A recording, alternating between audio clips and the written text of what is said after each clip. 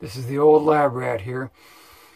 My channel is an eclectic channel. It covers a lot of different things, including things such as ion foot cleansing and dowsing, which are two subjects for today's video.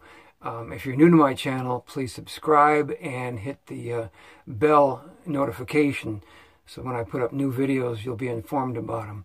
But let's get on with this. When we do our ion foot cleansing, I use a battery charger. And if you look at my ion foot cleanse videos, I go into that. My wife likes these Coleman power supplies for the Coleman coolers.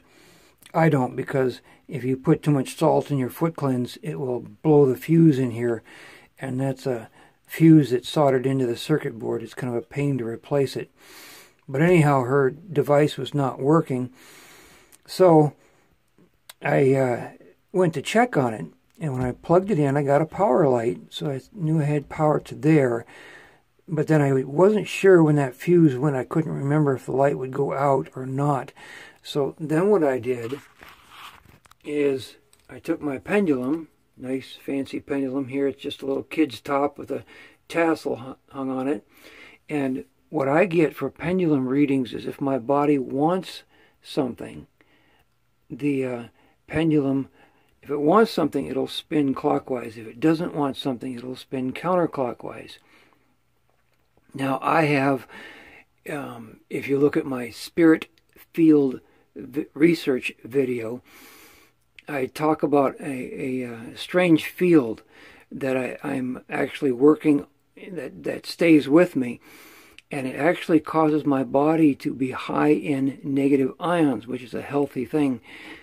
And so if I hang this pendulum over the end of the socket, it goes negative because it does not want any more negative ions. And for outlets and cigarette lighters and stuff, if you look down in there, that little button at the very bottom, that's the positive. The ring outside here is negative.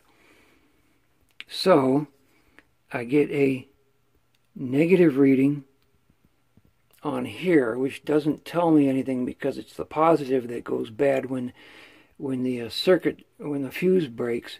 But if I go here, where that button is, then I get a positive reading. And to double check myself, I took with my left hand, which is holding the camera right now, but I put my left hand on this so I'd pick up the ions that are flowing off that little button that's down in there.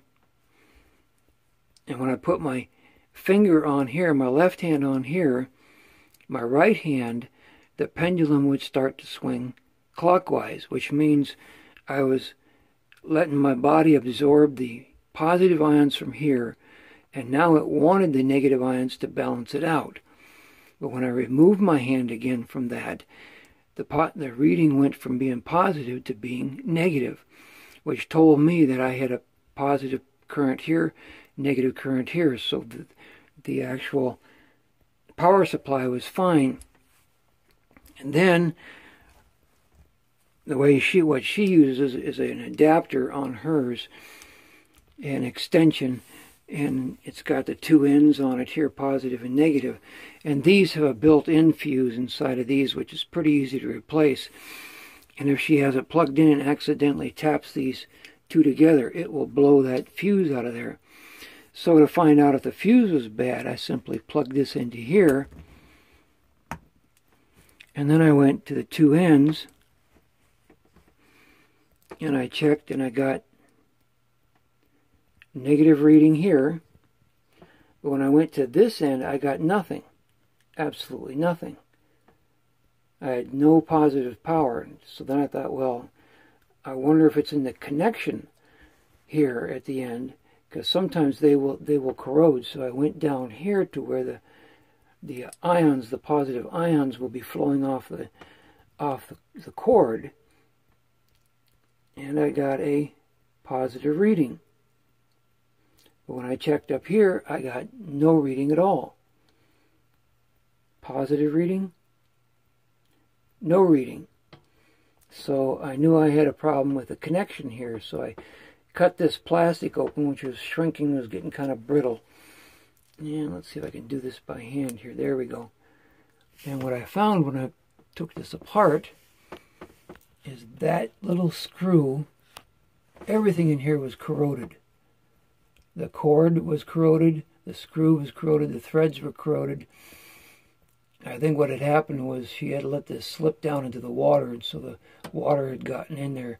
So I took the screw out, I took the cord out, the wires, and I cleaned them up, oiled them up, put them back together, and now the thing is flowing out the end. And let me hang my pendulum over it, and now it gives me the positive reading. Now I could have, like other people, just got an electrical reader and done it that way, but it's so much easier for me to do it with a pendulum. But just like that, I was able to find the problem and fix the problem. This will not work on AC current because it's switching 60 times a second, but it will work on DC current where the positive and negatives are constant.